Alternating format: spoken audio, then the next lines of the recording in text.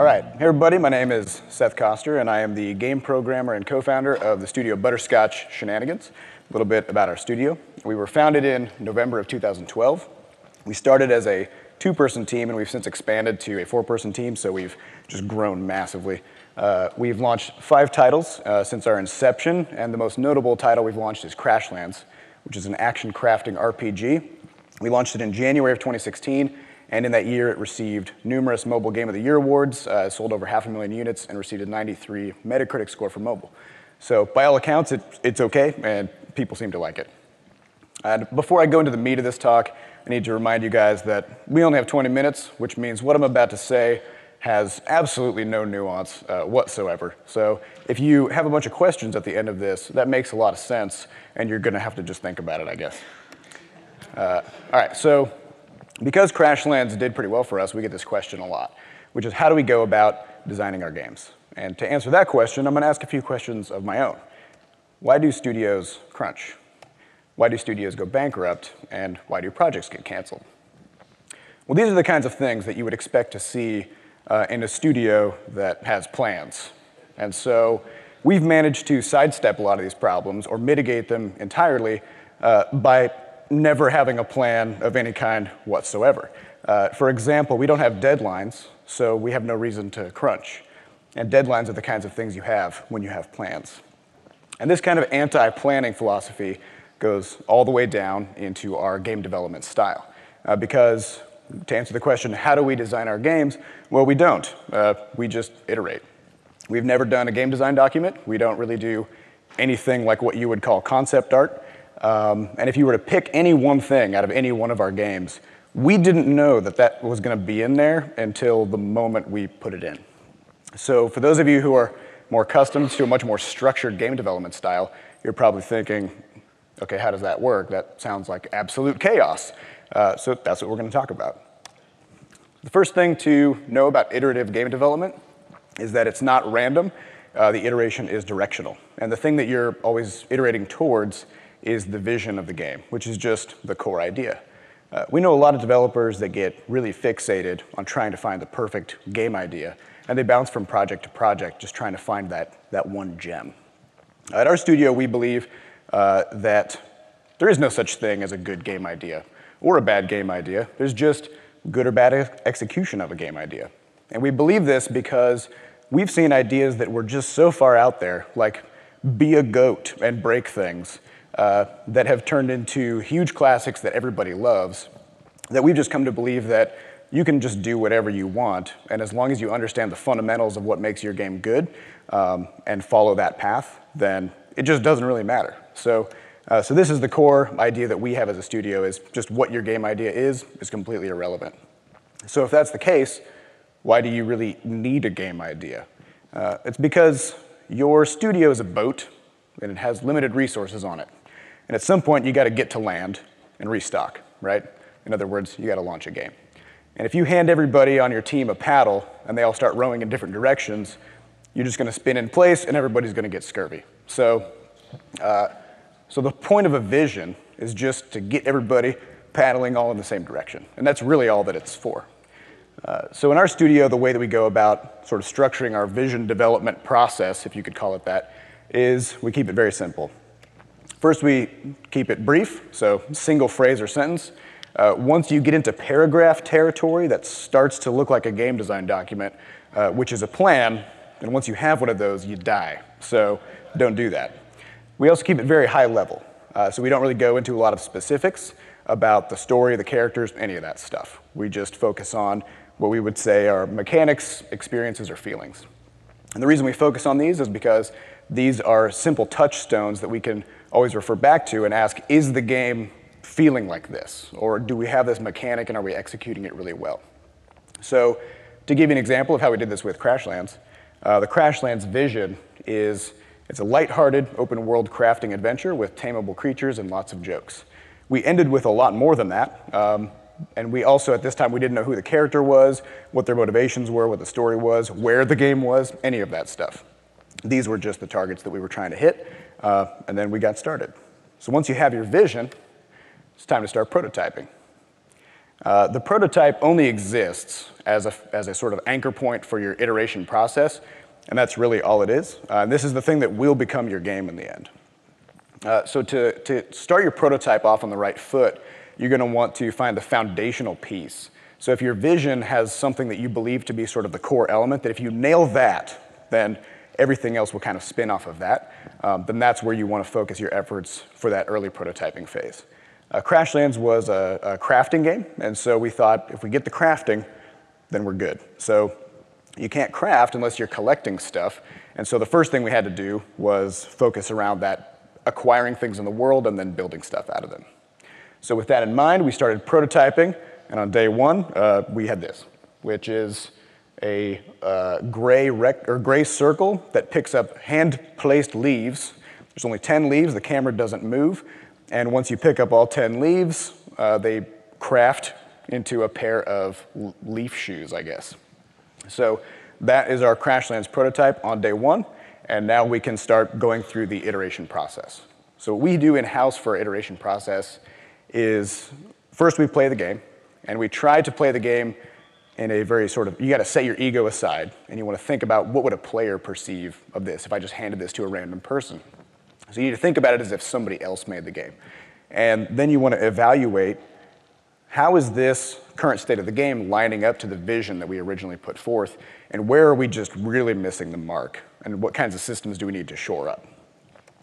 You can go ahead and invent solutions for those problems, bring those back to the team, come to a consensus if it's something huge, like if you say, we need to rip out a system entirely. So you go ahead and do that. You implement those things, and then the loop starts over again. And so the important thing to know about this iteration concept is that a lot of teams start to forecast at this point. Once they start working on a system, they say, well, once we get the combat in, we're going to need a buff-debuff system. And once we have that, we're going to need combos or whatever. And you start forecasting what the game's going to feel like 3, 5, 10, 20 iteration cycles down the road. Well, guess what that is? It's planning. So don't do that. You should iterate based on what the game is, not what it will be, because all that time you spent forecasting, you're just going to be wrong, because you can't know what the game's going to be like. So with that in mind, let's take a look at what Crashlands evolved into over time from this weird gray circle picking up leaves into what it is today. So here we were on day one. After a couple weeks, literally everything's different. All the art has changed, and this is all placeholder art as well, because the art we are just using to sort of try different color palettes and shapes and stuff to kind of see what's feeling good. Is this kind of hitting the target that we set forth in the vision, with the full intention of doing a repass on these assets later. At this point, we also gave the character the ability to remove its arms and replace them with anything in the environment. It was an insane and terrible idea, and so that didn't last more than this week. But this is the early phase of the game where all bets are off. Anything's on the table. We can do whatever we want and just see how does this line up with the vision. After a couple months, the game starts to solidify and look a lot more like the modern version of the game today. And we have one biome in place, and it's not fully fleshed out. We're learning about how to make a scalable and robust crafting system. We have lots and lots of stuff in the world. We are starting to figure out who the character is, but we don't care that much yet. And you can craft yourself armor and weapons, and there's combat and all that stuff. So the first thing we had to do was get that crafting system in, and once we had that, then we could start kind of layering the rest on top. And then finally, as we approached launch, this is what the game turned into. We ended up with about a 60,000-word story. And yes, you can put story into your game through this weird, chaotic process, and we'll talk about that in a little bit. We have nearly 1,000 unique items in the game, 500 craftable recipes, just tons and tons of content, none of which we knew was going to be there until it was. So we like to think about this process as the game discovering itself over time. Because as iterators, rather than designers, it's our job to simply play the game, listen to it, feel it, and kind of feel out what it seems to want to become, and just follow the trails of what's fun. And if something's boring, we try to fix it, or if we can't fix it, we get rid of it, like removing your arms and replacing them with weird things. And over time, you can see that the game solidifies very quickly, because the first 3 screenshots are the closest together in time, but the last 2 screenshots look the most similar. because those early days, the game is kind of like a white hot ball of magma, and it's just very liquid and fluid, but the longer it sits, the more it solidifies, the more it cools, and the more it just sticks to whatever shape you give it. So that is the iterative process that we use to make our games with no planning at all. But there are some things that if you want to do this in your studio, that if you take these philosophies into your workflow, then it'll help you kind of work through these iteration cycles much more quickly. So the first thing that we do is we focus really hard on speed, because iteration is a compounding process. If you can get 20 iteration cycles in the same time that somebody else can get 3, you're just going to have a better game. In that same amount of time, it's going to be much more cohesive, and you're going to understand it much better. Because of that, our studio has a philosophy called take the time to go fast, which is, it's just a little saying where, if you think there's a tool or something you can learn or something that you need, that if that's going to save 20 minutes a day for you on something, but it takes you 8 hours to figure it out, it's still worth it, because that's a permanent gain in your speed, right? And so we always focus on speed. We do lots and lots of game jams to sort of test ourselves, and we'll make games in just a couple of hours just to see what we're capable of and try to find our weaknesses in our processes. We also love the phrase, can we not? Which is just a way of asking yourself, am I doing stuff that's a waste of time? And what would happen if I just didn't do those things? Because what we've found is that speed of development largely comes from cutting out things that you just don't need to be doing. Whereas most people tend to try to focus on just doing the same things faster. And that's where you start crunching, that's where you get burnout, that's where you get all these other problems. So because of this, we actually only have to work 4 days a week, and it's still fine. We also adhere pretty strongly to the good enough principle, which can be summarized by the phrase, perfect is the enemy of good. And to kind of give you an example of how we do this, when we were working on Crashlands early on, we needed to get the first creature into the game. And we had a set of criteria on what this creature had to do. For starters, it needed a simple avoidable attack, because this is the first creature that the player is going to encounter. And so they need to be able to understand how to not get killed by this thing. Should be pretty friendly looking, even though it's dangerous, but we don't want to scare players away, because this is, again, it's a lighthearted game. It needs to fit with the aesthetic of the environment, which is easy for us because we only have one artist, but for other teams this may be a little bit more of a challenge. It needs to have very few moving parts, because we don't know how creatures work yet, and we don't know how we're going to animate them. And we don't have a plan for that, so we're just going to make something that's easy to implement. So we handed this list to our artist in the morning, and by noon he had created the Wompet, which is a one-legged creature, so few moving parts, no problem there. And it stomps on things, which is a simple attack. You can see it go through the air and land. So it checks all the boxes. So we said, is this good enough? Yes, it is. We put it in, and we had it fully implemented by the end of that day. And that's the same creature that's still the first creature players encounter in Crashlands. The reason that we stick to this strong good enough principle is that as a developer, you have to understand, what do players actually care about? Because when a player encounters this Wompet, their reaction is going to be, help, I'm being chased by a one-legged hippo. That's sort of where their thought process ends, because it's a threat to them, it's coming after them. And once it checks all those boxes, they don't care anymore. So a player isn't going to sort of behave the same way that maybe like a video game producer looking for perfection might. The player's not going to lean in and say, the ears on that Wompet could be slightly larger, I think. They don't care, because however you present the world, as long as what you've created is good enough and fits, the player stops asking questions at that point. So if you're having big debates about whether your main character should be wearing jeans or khakis, maybe just don't. Another thing that we like to use is using prototypes to crush debates. This phrase will save you so much time in your development cycle that it's unbelievable. How long would it take to prototype this idea? When we were working on Crashlands, we had these floors that players could build, and they could sort of lay them out on the ground. But players weren't building them, and they weren't using them for anything. And it turned out that floors were basically a useless item that we hadn't given any purpose. So Sam, our artist, came up with an idea on what we could do to make floors useful. Adam and I, the other 2 members of the team, didn't understand how his idea would work, or how it would be feasible, or even why it would be good. And so, of course, we did the natural thing, and we argued about it for 3 hours. After 3 hours, we didn't come to a resolution. We walked away in a huff. I sat down at my computer, and I prototyped it in 7 minutes. Turned out it was a great idea, and that's what we have in the game today. So if you find yourself arguing for a long time, just ask how long would it take to prototype. So the final piece of this iterative design philosophy is that a lot of people get really fixated on story. And the question is, can you get stories into your game using this sort of chaotic design method?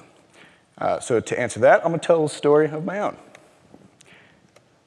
In the beginning of Crashlands development, we got combat in the first couple of months. And the player was taking damage but couldn't heal. And so I said to Sam, our artist, I said, we need an item the player can just pick up off the ground and eat it to heal. And so he sent me this flower.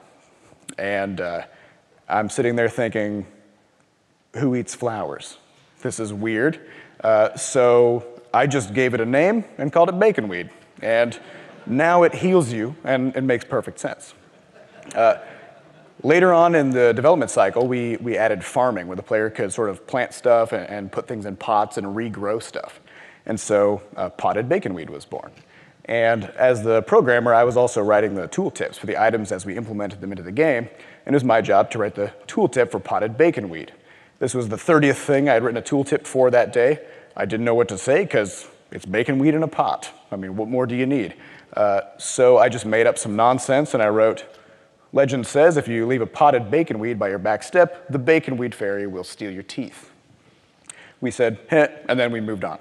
About a year later, we wanted boss fights in the game. And we didn't really know what the bosses should be. And so we kind of combed back through all of our tooltips, and we kept coming back to this baconweed fairy. And we thought, this has to be a boss fight.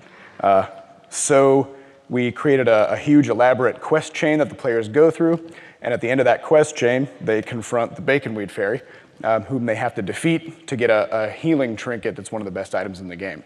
And the baconweed fairy is a crazy bullet hell fight that changes everything about the way players think about the game. And it's also one of the coolest moments that we see whenever YouTubers or streamers play the game, because they're so surprised and taken aback by this, as you would expect. So the way that you then go about creating story using this design process is, for starters, don't worry about it. Finish the game first, because the game is the setting for your story. So just as the game takes shape over time, you're just going to be looking around for little pieces of hints at a story. You're just going to pick them up and weave them together and just kind of let those stories emerge from this weird thing that you made. And above all, when you're telling your stories, be unapologetic about it. Just let the game tell the stories that it wants to tell, and don't try to force it to be something that it's not because maybe it's too zany or too weird or whatever. Because as long as you interpret the game honestly as it seems to want to be interpreted, you're going to end up with something that fits really well and is also very interesting to players. So that's our whole design process. So as a quick recap of the main points, in case you guys want to take a snapshot of it, you can, I guess, use your phones for that. So for starters, ideas don't matter. Don't worry about it. Just start making stuff. Quit worrying so much. That's just in general, just life advice. Don't plan everything or anything if you can help it, because you can't know the future, and you're going to waste time planning and then waste time being wrong later. So don't do that. Also, don't sweat the small stuff. Also, don't sweat the big stuff either. Just stop sweating. It's not a good look. Speed is your best friend, so focus on that, and everything else will fall into place. And don't worry about trying to tell stories in your games. Just find them, because they're just laying around. So just pick them up. All right, thank you guys very much. Appreciate it.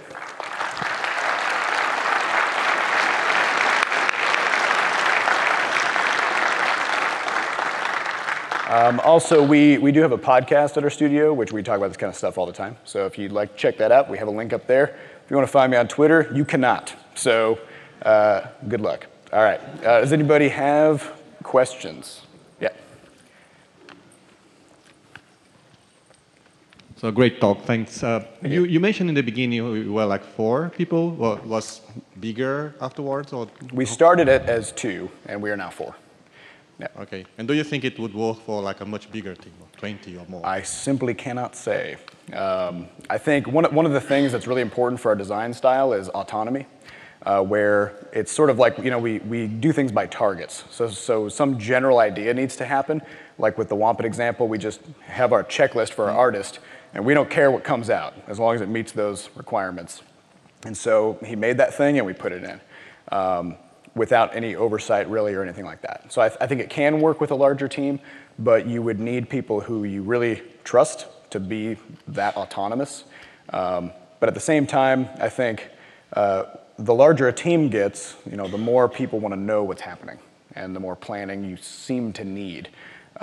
So one of the questions people rarely ask is, how small can we just keep our team? Or do we need a team this big? And what if we split the team and make 2 games in the same time, right? So I think, I can't say, but I've never been that comfortable on large teams anyways, so who knows? Yeah, thanks. Thanks. Yep. Yeah, so I just want to thank you for all the hours that I spent playing this game. It was awesome. Yeah, no problem. I wanted to ask about, I really fell in love with the creatures, and especially that embiggening moment. Yes. Can you talk about the design process that led to that? Yeah, so that design process was just this, but I'll kind of recap how it went, which is, so we have a moment in Crashlands where you can collect items and then you can create this weird thing for each creature and you can give it to the creature, and we do sort of like a Pokemon style, it flashes on screen, what? It's evolving or whatever. But then at the moment that it's about to evolve, we flip the screen into this crazy view with weird words flying across the screen, and we turn on some dubstep, and then the creature just kind of flies in your face a whole bunch, and big words flash on the screen saying, "Creature embiggened," and then it just happens for a few seconds, and then it just goes away, where the player's kind of going like, "What? What just happened?" I would literally, when I was playing this game on my commute, I'd be like, oh God, I can't watch this on the bus because I wanted to save it for home. Yeah, so I could just yeah, that became one of those moment. special moments. And so where that came from was actually, I had been doing the programming for this, and Sam had created some of the art for this embiggening scene. And we originally just had some very mundane music, and I'm sitting there programming it, and I thought, this isn't anything. So I kind of snipped up some Skrillex or something. I just threw it in there just as sort of a demo, and I didn't tell Sam about it. And so then he was playtesting the game, and then he just started screaming. So we were like, yep, that's the thing. But again, that was just kind of, that just came through interpreting the game and just saying, this isn't good enough. This isn't hitting what we needed to hit. We need a joke here. And so that's where that came from. Yep. Hi, I'm wondering about playtesting your game, and if you guys do any playtesting with players outside your studio. Yeah. In specific, you talked about the floors and how players weren't using the floors. Yeah. Who were the players? Like, if the game wasn't out yet. Yeah, so we do kind of a series of testing moments where at the very beginning, we will just do one-on-one sit-downs, where we'll bring in somebody who's never seen the game before, who isn't afraid to tell us that they hate it. And we don't ever ask them questions.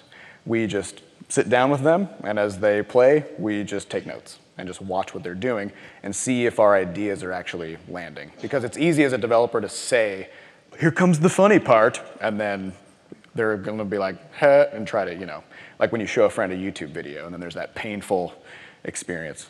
So we don't do that. We just observe. And so we do that early on in development, and then later on we reach out to our community of players, and we do sort of a small alpha, where, because these are sort of our bigger fans, and they are very sort of forgiving of if the game crashes or has terrible bugs or whatever.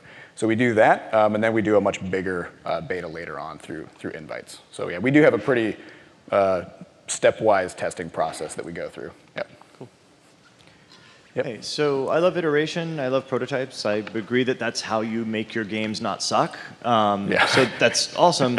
What I've noticed happening on development teams that I've been part of is that 40 iterations down the road, you're like, ooh, we're going to implement this feature. We're going to test it today. And you're like, a week later, you're like, wow, that was a lot harder to implement because there's a whole lot of code in here that's kind of bad. Yeah. And so at what point, or if ever, do you be like, all right, we like what we've got, tear it down, build it the right way so that we can continue prototyping because now our momentum is being sucked? Yeah. So one of the key ideas that you want to hit when you're going through these iterations is trying to get the current state of the game to be in a really good spot. So as opposed to saying, the game doesn't feel very good, but if we just add 10 new systems, I feel like that's going to do it. Because now you're 6 months down the road, you're going to get all those systems done, and the game is worse now because it has a bunch of systems with no content. So one of the things that we've noticed happening when we do these iterations is that if we leave a sort of a stone unturned, where we leave some kind of a weak special effect or something that just doesn't feel good to use, then we will go ahead and forge ahead without that thing. And we'll just keep developing the game and leave that poor underused system behind because it just wasn't doing what we needed. And so that's not good, right? Because now you have a system that a player will encounter thinking, this is going to be great, and then it's just kind of bland, and then they just forget about it. So we've really tried to take seriously the idea of whatever you put in the game, nail it. So a lot of people try to save polish for last. And I think if you do that under the iterative cycle, then you're going to end up just with a lot of sad systems that have never been finished because you didn't want to use them, you didn't want to explore them, and you didn't want to play with them to do your comparisons to your vision. So you should always try to shore up your systems to be in the best possible state before you think about moving to the next thing. We've got time for, yep. I wanted to ask, why do you use Game Maker Studio? I mean, I'm a master race myself for that, but Yeah. I wanted to ask why do y'all in particular? Because it's the best. We've tried using lots of other engines for 2D development, and we've found that we just can't do anything faster than we can do in Game Maker Studio. We've even done a series of jams where every Monday we started a game at 8 o'clock in the morning and had it published on Google Play by 6 p.m. with a full set of loops, in-app purchases, the whole thing. Some of those games even got featured. And so with that kind of speed, since that is our primary concern using this development style, we just have to go with whatever tool lets us do what we want to do the fastest. And that just comes to be Game Maker Studio. So with your iterative process, I guess you said you're trying to just cut out as much playing as you can. How do you know when you're getting to that point where you're ready to launch? And I guess if you're just always kind of updating. Yeah, you can always keep going, right? Right. It basically just amounts to, for us, you just got to kind of feel it out. So a lot of it comes down to comparing the game to the vision, right?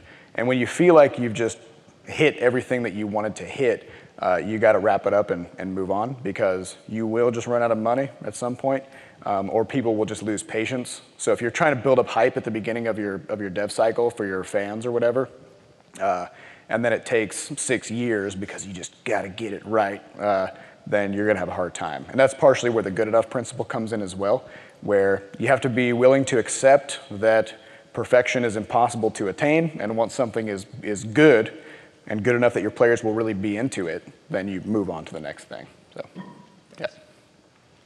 If you have a lot of ideas, do you ever have a hard time deciding which ones to prototype? Nope. You just like throw No, we don't really have a lot of ideas.